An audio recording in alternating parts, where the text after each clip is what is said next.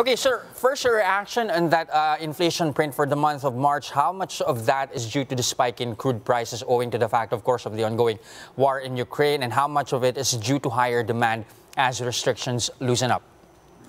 Oh, well, I think a large part of it is part of the oil price increase because of the Russia-Ukraine crisis, probably around 30%, additional 30 to 40% because of that. No? So outside of the already expected increase in prices because of the surge in demand, because of the recovery of our economy.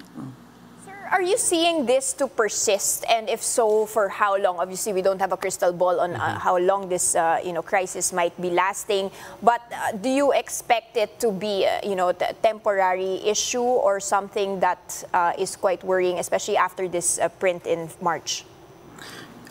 This is a temporary thing. In fact, no, we are seeing price rollbacks way earlier than many have predicted.